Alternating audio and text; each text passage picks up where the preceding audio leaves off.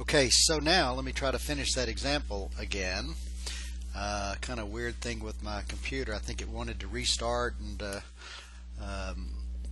update, and so anyway, it wasn't allowing me to do things I needed to do.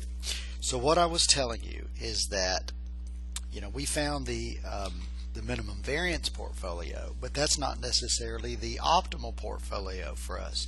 We might not want just to invest in the least risky. And so we were looking at all of the different combinations, and when we add a risk-free asset into the picture, as we did here, we could invest in a 5% asset if we wanted to, a risk-free rate of 5%.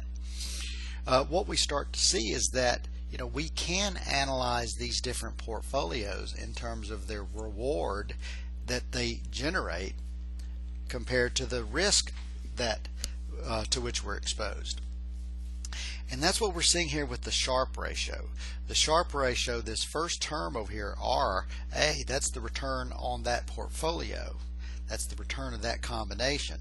In the numerator, we have excess return, don't we? That's the risk premium. How much risk premium are we getting over and above the risk-free rate? So that's reward in the numerator, risk in the denominator. And so what I was saying is that this is the slope. These are essentially rise over run. This is the slope of that capital allocation line. So how could we find the portfolio out of all of these portfolios that exist on this curve here from D to E? How could we find the one that has the highest slope? Well, just as we found the minimum variance portfolio earlier using calculus, we could set up a function and take the derivative, set it equal to 0, and solve for those weights. All right, not going to do that. It's a little more complicated than what we did last time. But what I'm going to do is I'm going to give you the formula, and for that I'm going to define, when you see capital R subscript D, that is the that is the return on asset D in excess of the risk-free rate. So that's essentially the risk premium for investing in asset D. When you see the big R with an E, that's the same thing. That's return on asset E minus the risk-free. This will just save us a little bit of time. Using the same data that we had used before, do you remember that the standard deviation of asset D was 12? The standard deviation of asset E is 20, and the correlation between D and E is positive 0.3. So the covariance, if you remember that formula, we said the covariance of asset D and E is equal to sigma E and sigma D times the correlation between D and E. So that's going to give us 12 times 20 times 0.3 gives us 72. So the covariance between these two assets is 72. Alright? So here's our formula. The weight that we're going to put in asset D, and this is going to give us the optimal risky portfolio. We take RD times the variance of E minus the return on E, big E, which is the excess return, minus the covariance of D and E, times. All that is divided by big RD times the variance of E plus big RE times the variance of D minus big RD plus big RE. Don't you love those technical terms? Big RD times the covariance of D and E. Right? So let's plug in our numbers. Big RD is going to equal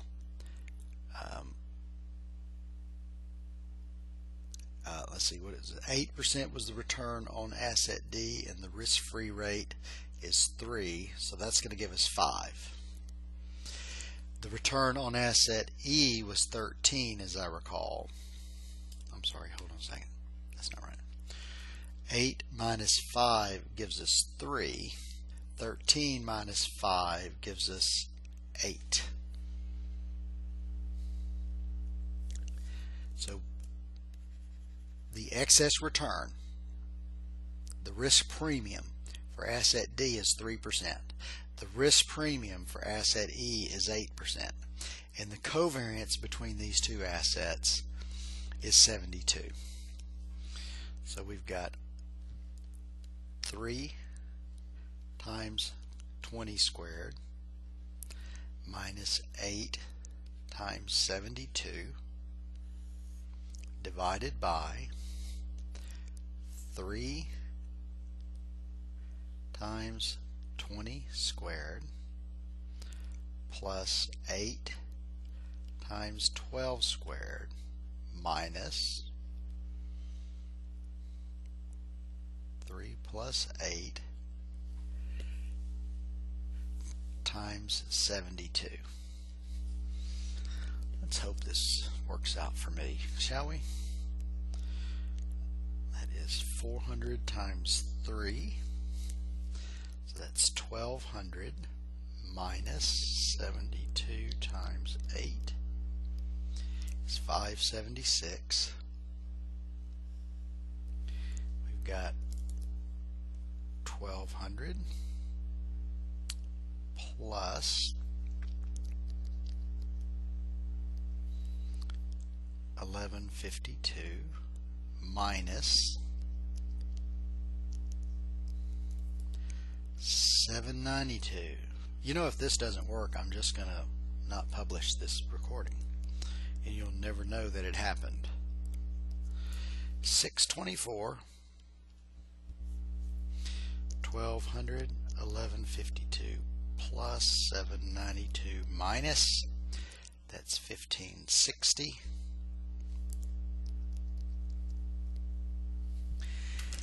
And I get 40%, 0.40. So this tells me that if I put 60% of my money in asset D and if I put 40% of my money in asset D and 1 minus 40%, which is 60%, in asset E, that's going to give me the best risk and return trade-off. So let's plug it in. Let's see what the return of my portfolio is going to be if I do that. If I put 40% in D, 60% in E, the return on my portfolio is going to be 40% times 8 plus 60% times 13. That's 7.8, 8.9.10.8, 11, I believe. That gives us an 11% return. The standard deviation of my portfolio, I would have to plug it in and see. 40% squared times 12 squared, 60% squared times 20 squared, plus 2 times 0.4 times 0.6 times 12 times 20 times my correlation of 0.3.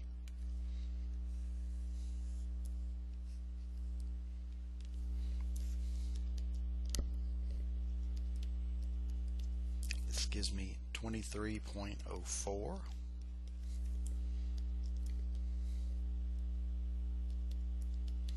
This gives me 144.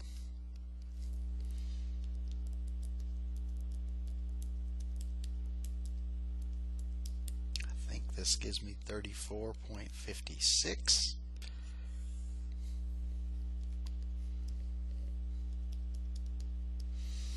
square root of 201.6. I get 14.198.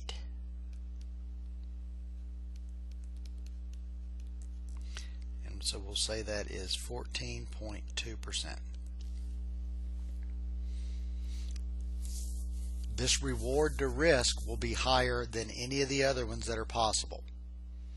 So if we actually did earn, our Sharpe ratio would be 11% minus 5% divided by the risk of 14.2. 14.2 6.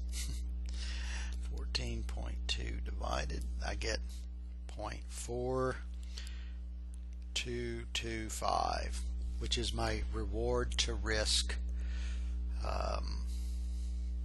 measurement. There will not be another combination that will give you a higher value than 0.4225. Right.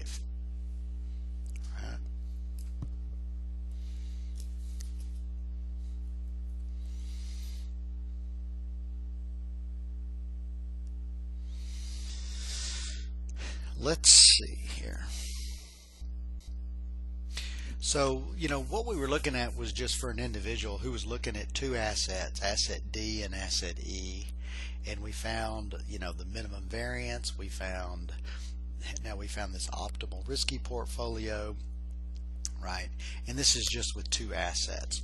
Well, where this chapter ends, this chapter ends with kind of a very brief introduction into Harry Markowitz and portfolio selection, where we're not just going to look at two individual assets, but we're going to look at, theoretically, the combinations of all risky assets. Right? Now you just saw how many possible portfolios we could have with just asset D and asset E. Right? There were tons. But what if we had all these other different assets as well?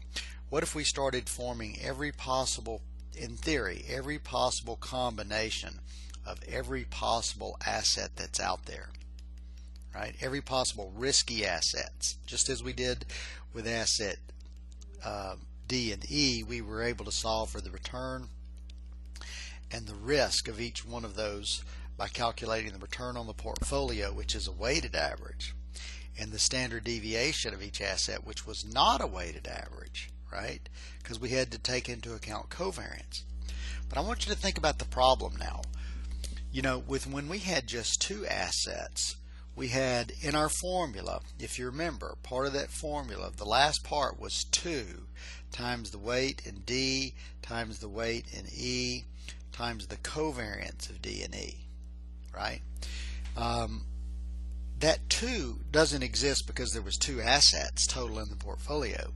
It exists because we were looking at how asset D varied relative to E and how E varied relative to D. What if we had 3 assets in the portfolio? The formula, and let's let those assets be D and E and F. Okay? Well, the formula would now be something like this. The weight in asset D squared sigma D squared plus the weight in asset E squared sigma E squared plus the weight in asset F squared sigma F squared plus 2 times how D, WE covary, how does D covary with E, plus 2 times how D and F are going to covary, plus 2 times how E and F are going to covary. Right? The 2 is because, A varies with B and B varies with A, and it happens to be the same relationship, so there's a 2 there. So with 3 assets, you can see we're actually going to have a lot more work to do, aren't we? Right?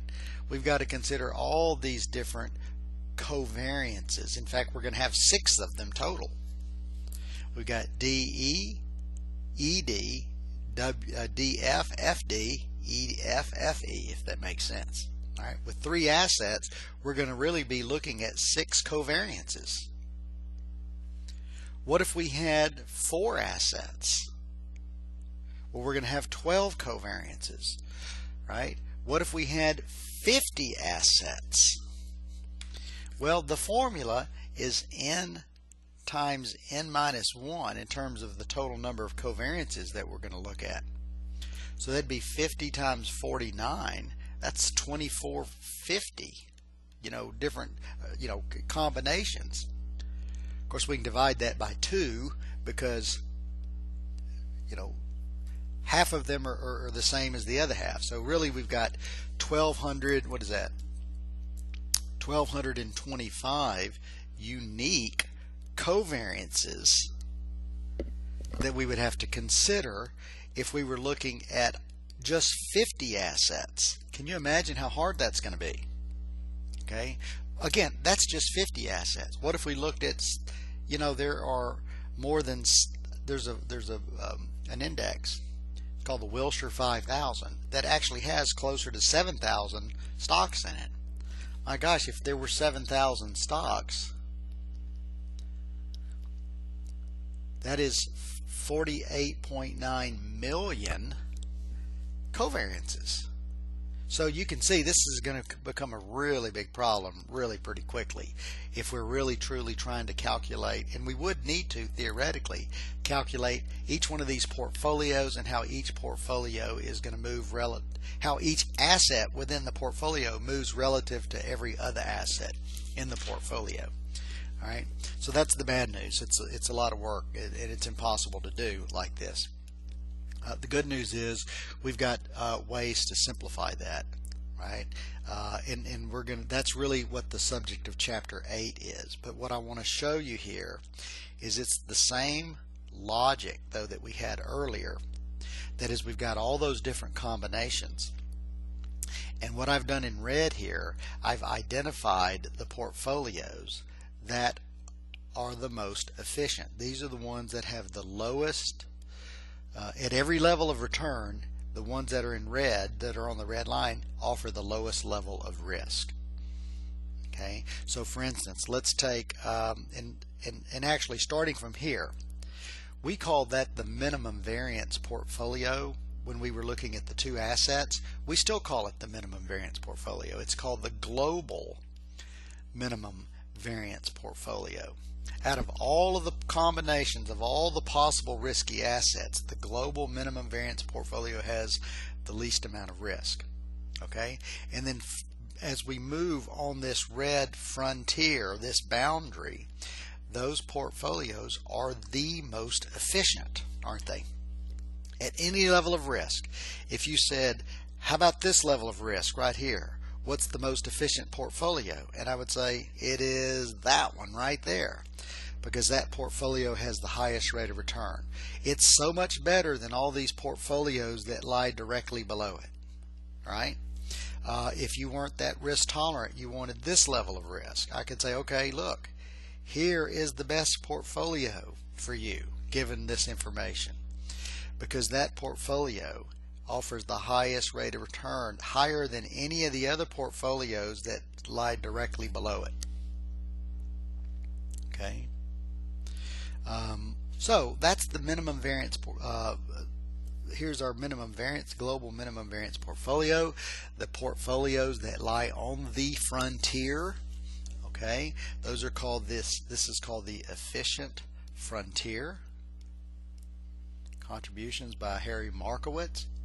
And just as we saw a moment ago, that is, once you introduce a risk-free rate into the picture, the same logic holds. We can allocate our capital anywhere along these lines, or straight lines.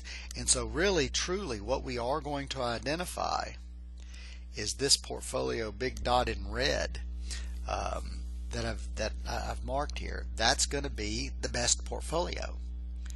That's the optimal risky portfolio. I don't care who your client is. I don't care how much risk you want, or risk you have, or how little risk you want. That's the portfolio everyone should invest in, because you can still have the least amount of risk by investing in a risk-free asset, or you can allocate your money anywhere on that line that connects that optimal portfolio with the risk-free rate. Anywhere on this line, even up above here. You'd have to borrow to get here. These are called leveraged portfolios. These are called lending portfolios. They're called lending portfolios because when you're buying a risk-free security, a treasury bill, you're lending money to the government. Okay, so those are lending portfolios, and to the right of that optimal portfolio is our leveraged, where you've borrowed money and you've invested. Right? So anyway, that's going to conclude here. That's where I wanted to finish up here with chapter 7. There's a lot going on in chapter 7. Chapter 8, there's going to be a lot going on. We're going to move on and talk about in chapters 8 and 9. We'll probably spend a little bit more time in chapter 9 than we will 8, but I would encourage you to read all 3 of these chapters at your earliest opportunity. Okay, that's going to do it for chapter 7.